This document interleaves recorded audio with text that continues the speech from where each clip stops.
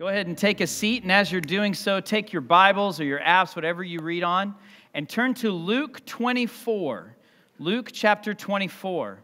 If you don't have a Bible, grab one out of the pew. They are available to you. If you don't have a Bible at home, grab that Bible and take it home with you, because we want everybody here to have a Bible at home that they can read and study and refer to when they need that. So feel free. That is our gift to you. Now, in today's society, it's kind of hard to figure out a lot of times what is real and what's been faked, especially like on social media, right? How many of you have seen a faked or forged or photoshopped picture on Facebook or Instagram? They're all over the place. Yesterday, I was on Facebook a total of 20 minutes. I know, pretty impressive, right? Self-control in action. 20 minutes, and I saw 3 different posts that were completely false. And the people who posted them thought they were true. 2 of them were pictures. 1 of them was a statement that was made. They were shared from another source, but they were completely and totally not true. And guys, just on a side note, if you're on social media, before you share something, check it out first. We are called to be a people of truth and not spread lies. And so the least you can do is spend 4 minutes on Google checking out whether what you're about to post is true or not, rather than spreading another lie. So now that I'm off my soapbox, back to, it's hard to figure out what's been faked and what's true, though. In this world of computer graphics and Photoshop and technology, we sometimes have a difficult time sifting through what's fake and what's not. And let me be very honest with you right here at this point, because I've gone through points in my faith where I struggled figuring out whether the Bible was fake or true as well. I've gone through points in my faith where I've read something in God's Word and gone, really? Did that really happen? I mean, think about it for a second. How many of you know somebody who's been swallowed by a whale, lived in that whale for 3 days, and then got spit out on shore just fine? None of us. Because it doesn't happen. The Bible is filled with accounts that are miraculous and beyond the physical realm of possibility, because that's the kind of God that we serve. But it does make it hard to believe sometimes. And today's passage is actually one of the passages that I've struggled with in the past. And so let's look at Luke 24. We're going to start in verse 36, but let me give you the background real quick. What's happened up to this point? Luke 24, verse 36. Basically, Jesus has died on the cross. He has risen from the dead, and he has appeared to a handful of people. And let me give you just a few of those people. First, he appeared to some of the women who went to anoint his body the day after the Sabbath, 3 days later. So the tomb's open. Jesus walks out in victory over sin and death. The women had gone to the tomb to anoint his dead body, find it empty, and then he appears to them as they're going back. Okay? He's appeared to the women. The women went back to the disciples, told them what happened, did not believe him at all. Disciples are like, you're crazy, you're hallucinating, something's wrong with your mind, go talk to somebody who can help you sift out your issues. Then there's a couple of followers of Christ, not disciples, but followers of Christ, who decided, you know what, we're done with this. We're going to go back home to Emmaus. So they go down the road to Emmaus, and as they're walking down this road, a guy joins them, starts talking, reveals the scriptures about how the Christ was supposed to die and then rise from the grave. They take him to their house when they get to Emmaus, as was the custom in Jewish culture in that day and time. And as he's praying for the meal that they prepared for them, their eyes are open. They reveal it's Jesus. And then Jesus disappears. Pretty freaky. And so the 2 guys look at each other and go, we got to go back to Jerusalem, tell the disciples. So they pack their stuff up and they book it back to Jerusalem. They go into the upper room where the disciples are at, and that's where we pick up in verse 36 of Luke chapter 24. So verse 36, read with me. As they were talking about these things, Jesus himself stood among them and said to them, peace to you. Now stop right there. Because I think many of us have read this passage too many times and we've lost the wonder that is in this passage, the amazement that this passage reveals to us. So imagine for just a moment, what do you think the mood in the upper room was like at this point? Think about it for a second. It's the 11 remaining disciples, a handful of Jesus' other followers, and the women who had gone to anoint Jesus' body, the close followers. Jesus has died. They believe that someone has gone in and stolen his body, basically meaning that the last 3 years that they have spent following Jesus and dedicating their life to him has been totally lost. They've just wasted in their own minds, because they don't know the truth yet. They believe in their minds that they've just thrown 3 years of ministry down the toilet because their Savior, the Savior of the world, is dead, not alive.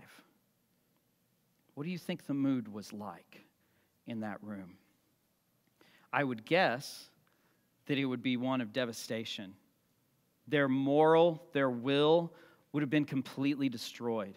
I would guess that they would be sad beyond anything that we could understand. That in that room, there was a lot of crying. There was a lot of sadness. I would also guess that there was a lot of fear. Another one of the Gospels tells us that the upper room was actually locked because the disciples feared that the Romans would come in and arrest and kill them as well. In other words, this is not a room that any of us would want to sit in. Sad, depressed, destroyed, afraid.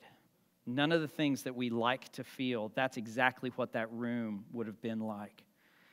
And then, in the midst of this horrible mood, two guys who they're familiar with, they knew these two guys very well. Two guys come rushing into the room and go, "Guys, you'll never believe what just happened. We were on the road to Emmaus, and this guy started talking to us, and he walked with us, and he revealed the scripture to us. And as we got to our house, we ate, and he prayed for us, and it was Jesus."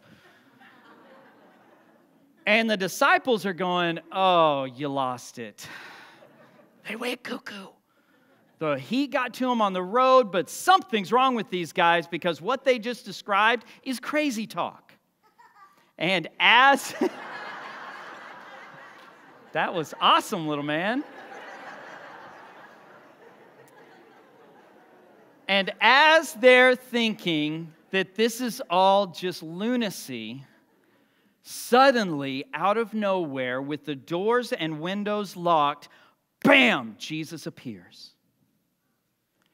Can you imagine what they must have felt like in that moment of going from complete and utter destruction and sadness and depression and fear to a moment of utter excitement and fear and wonder and crazy thoughts about what's going on?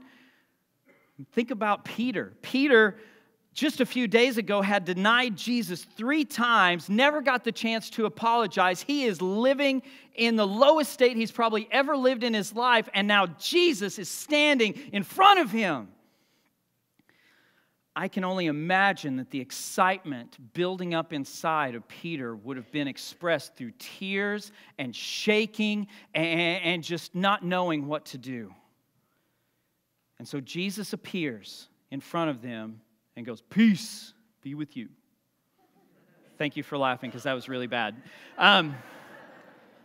But Jesus appears to them and goes, "Peace be with you." And the room probably was silent. So let's read on. Verse 37 says, "But they were startled and frightened and thought they saw a spirit. And he said to them, 'Why are you troubled? And why do doubts arise in your hearts? See my hands and feet, that it is I myself. Touch me and see. For a spirit does not have flesh and bones, as you see that I have.' And when he had said this, he showed them his hands and feet." Okay, stop there for just a second. So Jesus realizes the mood, obviously, and goes, "Guys, it's okay. Look, touch. See that I'm real. I'm not a ghost. I have flesh and bones, and you can see the wounds in my hand. Here's the side where they stabbed me with the spear. Look at my feet." And they're standing there still in amazement. So pick back up. Verse 41. And while they still disbelieved for joy and were marveling, he said to them, have you anything to eat? I've been dead for 3 days. I'm pretty hungry. Oh, got any fish? Verse 42, and they gave him a piece of broiled fish, and he took it and ate it before them. And then he said to them, these are my words that I spoke to you while I was still with you, that everything written about me in the law of Moses and the prophets and the Psalms must be fulfilled. Now stop there. Let me explain this statement to you real quick so you understand. In Jesus' day and time, they didn't have the New Testament. And so they had what we call the Old Testament, was referred to as the Hebrew Bible. And the Hebrew Bible had 3 sections to it, and it still does today. They believed that the first section was called the Law of Moses, and that's the first 5 books of the Old Testament, Genesis through Deuteronomy. Then was the second section, the prophets. And the prophets was any historical book or any book that was written by a prophet. So think of 1st and 2nd Samuel, 1st and 2nd Kings, Isaiah, Jeremiah, the 12 minor prophets that are found at the very end of your Old Testament. All of those were considered prophets, prophet books. And then the last section was called the Psalms. And it's not just the book of Psalms. These refer to any books that they considered psalms or books of wisdom. And so it would include the book of Job, because they considered the book of Job a book of wisdom and knowledge directly from God. The book of Psalms, the book of Proverbs, Ecclesiastes, Lamentations, different books like that. Those were considered psalms or book of wisdom. And so when Jesus right here says that everything written about me must be fulfilled. Everything that's written about me in the law of Moses, the prophets, and the Psalms must be fulfilled. He's basically telling them everything in the Old Testament is about me, and I'm fulfilling it right now. So understand that he's making a very bold statement. I'm going to come back to this in a moment. So come back to the passage. Verse 45. Then he opened their minds to understand the Scriptures. And he said to them, thus it is written, that the Christ should suffer and on the 3rd day rise from the dead, and that repentance and forgiveness of sins should be proclaimed in his name to all nations, beginning from Jerusalem. And you are my witnesses of these things. And behold, I'm sending the promise of my Father upon you. But stay in the city until you're clothed with power from on high. Then he led them out as far as Bethany and lifted up his hands. He blessed them. And while he blessed them, he parted from them and was carried up into heaven. And they worshiped him and returned to Jerusalem with great joy and were continually in the temple blessing God. Pretty unbelievable passage. And let me be very honest with you at this point. This is a passage early in my faith that I struggled with. I struggled believing that something like this could happen. How did a guy who had physical form suddenly appear in a locked room? How did a guy ascend into heaven? I don't know about you, but I haven't seen anybody praying and suddenly start floating up into the sky. It doesn't happen. And so I've struggled with this passage. And as someone who likes to talk a lot, as a pastor, I can tell you that a lot of people who do not believe in Jesus also struggle with this passage because it's so miraculous. And please, if you in this room are someone who does not believe in Jesus or struggle following Jesus, or you don't believe what this passage says, here's what I'm going to do this morning. I'm going to unpack this whole passage for you and explain it and tell you why it is true. So what's the first thing that we can glean, what we can learn from this passage? Well, the first thing is that he was revealed. He was revealed. Jesus was revealed.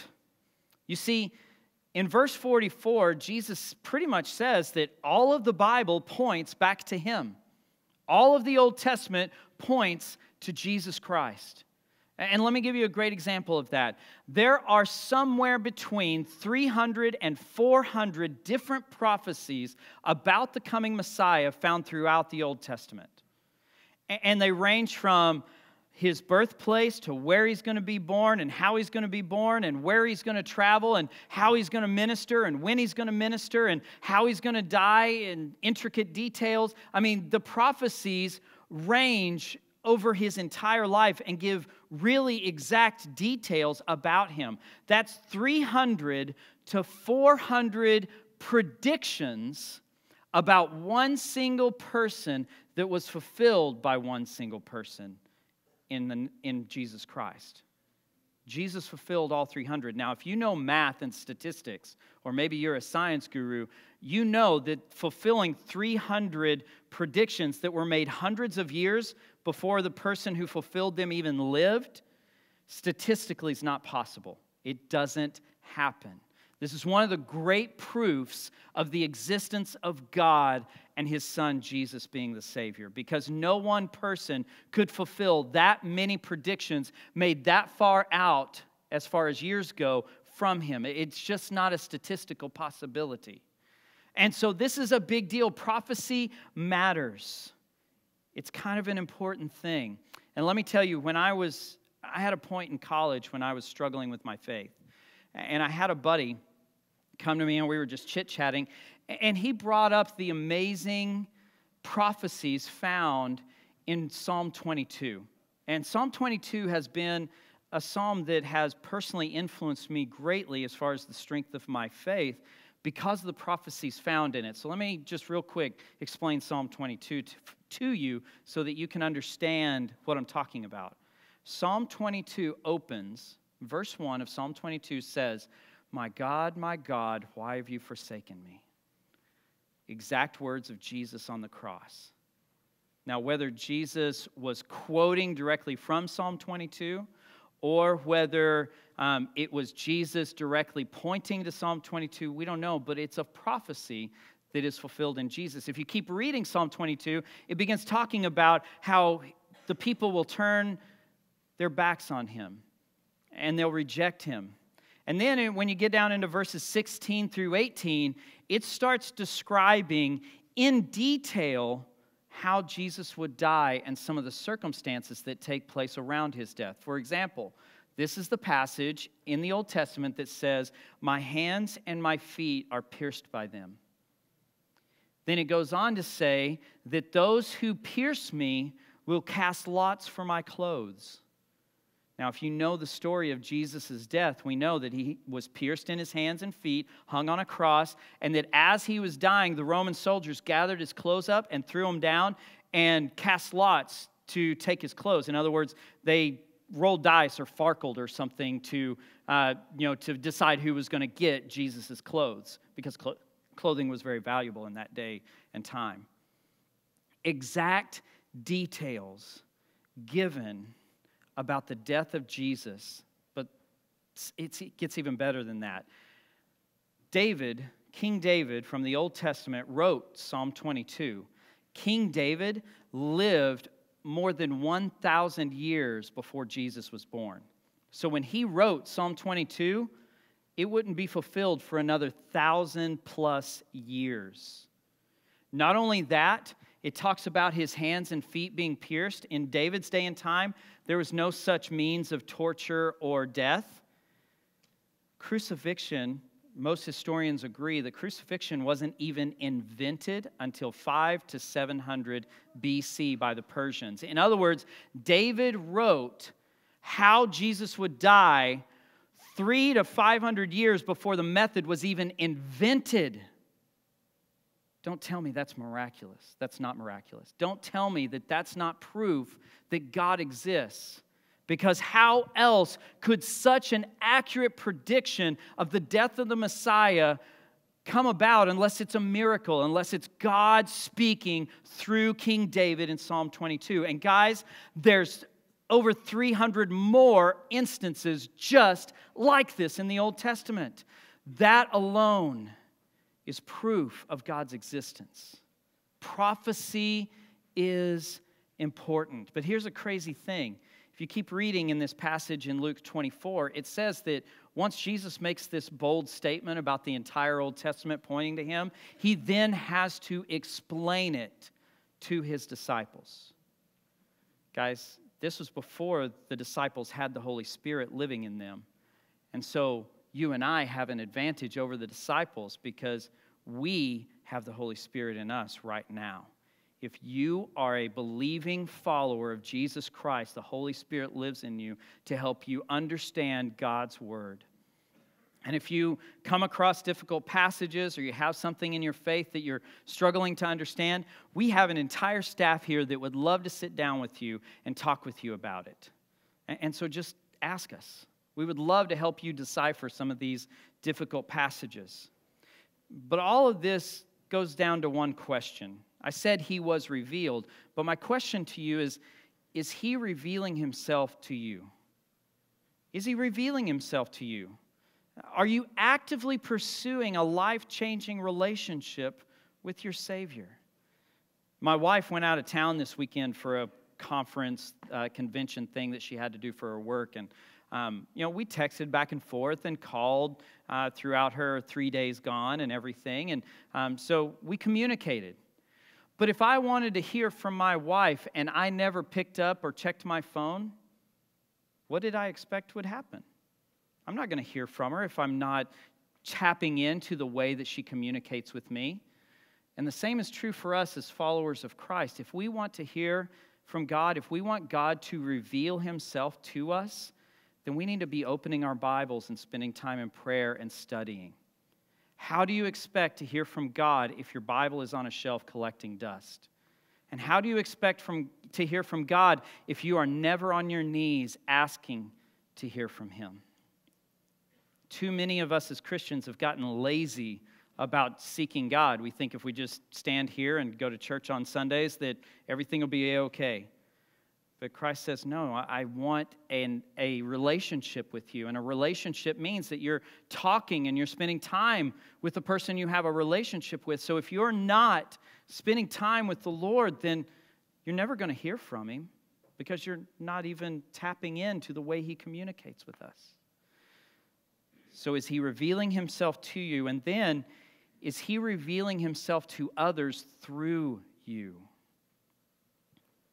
Is he revealing himself to the people around you through the way you live and the things you say? And remember this question, because I'm going to come back to it, because I think it's important. So, we've talked about in this passage that he was revealed. Now, I want to talk about the fact that this passage shows that he lived. Jesus lived, and not just in a spiritual sense, Jesus lived in a physical sense. And in your notes, I've got several theories of his presence. Theories of his presence, because there are a lot of worldly explanations of how Jesus' body disappeared. We know that he rose from the grave in triumph over sin and death, but there are people who don't believe in Jesus that have explained it away through different theories. The first theory is the swoon theory. And simply stated, the swoon theory believes that he just passed out on the cross. And that later on down the road, they buried him, and the disciples snuck in, revived him, and he walked out. Kind of crazy thought, but let me explain why this is not possible. First off, let me explain crucifixion. Because if you know the account of Jesus, you know that he was hung on the cross. There were two other criminals. They were hanging on either side of him, and they hung there for somewhere around 6 hours.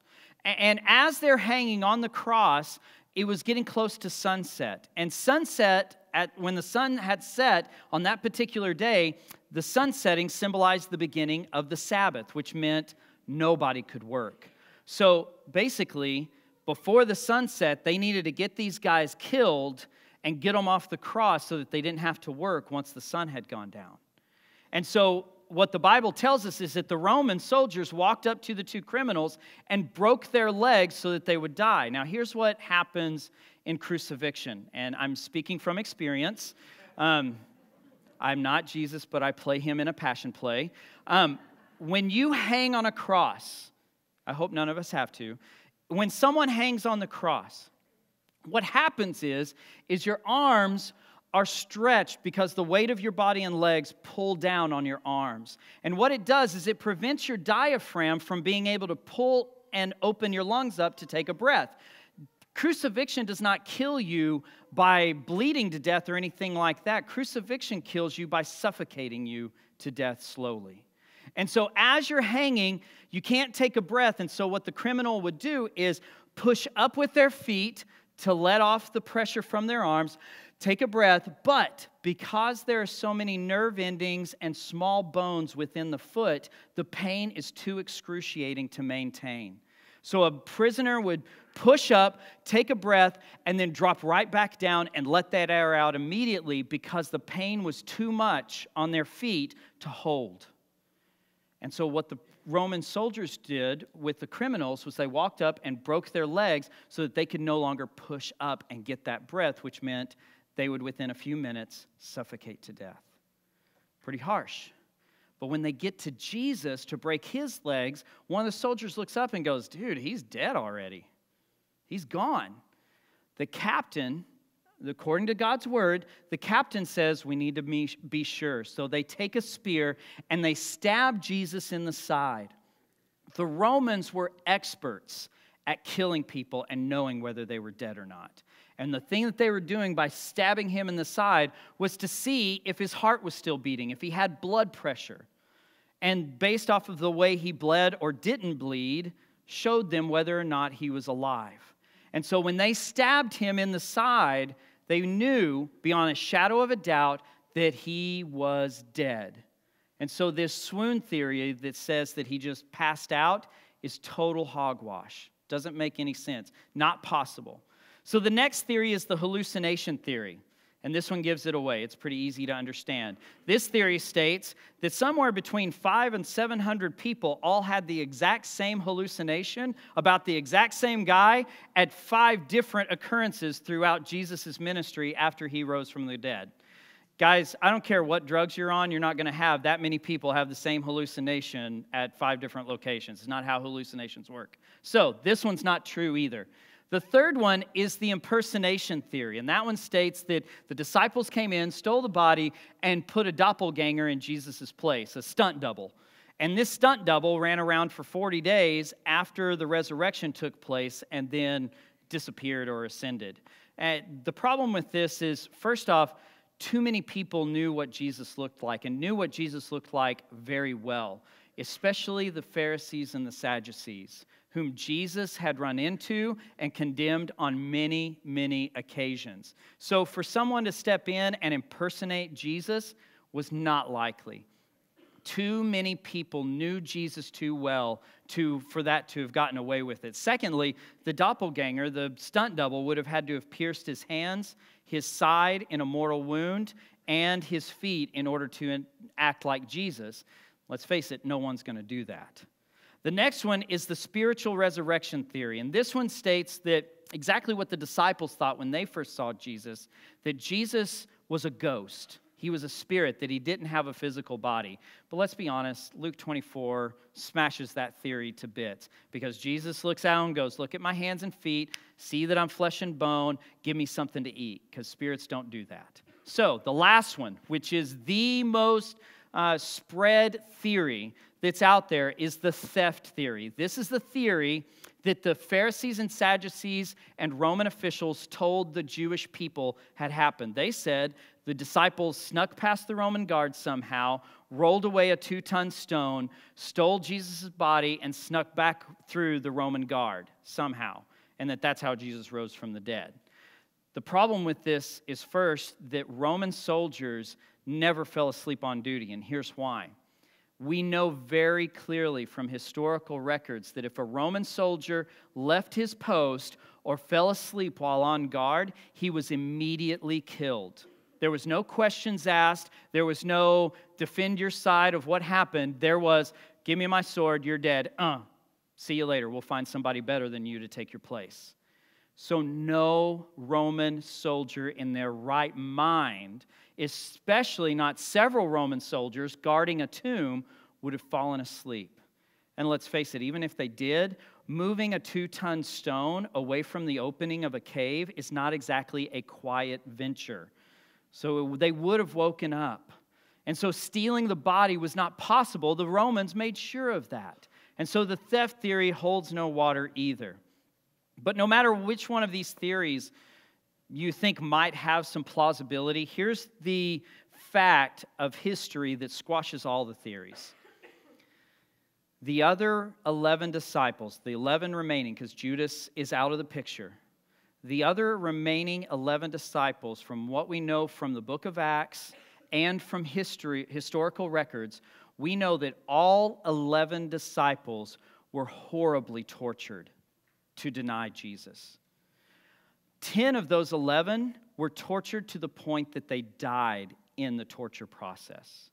The only one who survived was John, and John survived being dipped in a vat of boiling oil multiple times and somehow survived it. And none of those 11 men ever denied Christ. Not only those 11, there were many other followers that were killed. Stephen's a great example in the beginning of the book of Acts, who were killed in horrible, horrible ways, and they never denied Jesus. Guys, these aren't James Bond type individuals. These aren't guys who were trained by the CIA to withstand torture. These were fishermen and tax collectors. And they held up in torture to the point of death, not because they were experts in resisting pain, but because what they believed was true. They didn't deny it, and they were not going to deny it because it was fact. And that is one of the greatest proofs that Jesus lived and was who he said he was.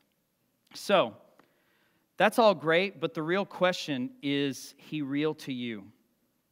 Is he real to you? Is Jesus Christ real? Because you can know all these theories, but unless he is real, none of these theories matter. Doubt is okay. Doubt is an okay thing as long as you deal with that doubt properly. The fact is that when we doubt, we have an opportunity to ask some really good questions about what our doubts are. And when we go to the right people and ask the right questions, those doubts can be answered. If you know my story, you know that I spent many years of my college years basically studying evolutionary biology to disprove God. And I came out of that 3.5 years of studying evolution with a stronger faith than I had going into it. Doubt can strengthen your faith if you go and get the questions you have answered. But the fact is, that means you've got to do some searching. And again, if you have doubts or questions, we have a staff here at Calvary that would love to sit down with you and answer all those questions. You know, I'm the science guy. Chad's the faith biblical guy. Chet's the good old boy guy. We've got guys here that will answer your questions. We've been through so many things and we've studied so many things, and we want to be here as a resource for you to have stronger faith. And so if you've got questions, please, please, please contact us. But is he real to you? Is he real to you today? Because if he is, you need to live like it. You need to live as if Christ is real in your life. Because there's a difference between believing and acting. Let me give you some examples. If you're a follower of Christ, you're supposed to be generous. Are you a generous person? Are you kind? Are you a peacemaker? Are you faithful to your spouse? And if you're single, are you living a life of purity?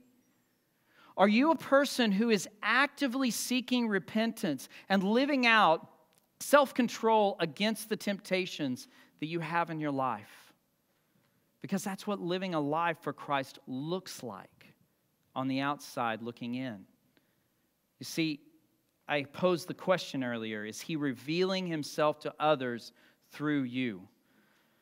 And that question's important because if you're a follower of Christ, your life should scream the name of Jesus.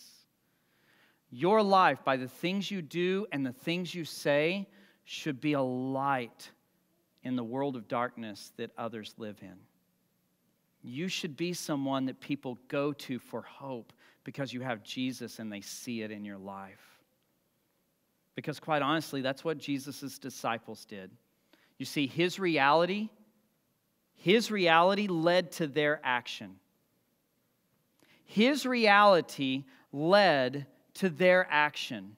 And his reality should lead us to act as well. And so I've got a couple questions for you to close out. What action are you taking today and this next week because he's real in your life? And then how are you revealing Jesus to others? Join me in prayer.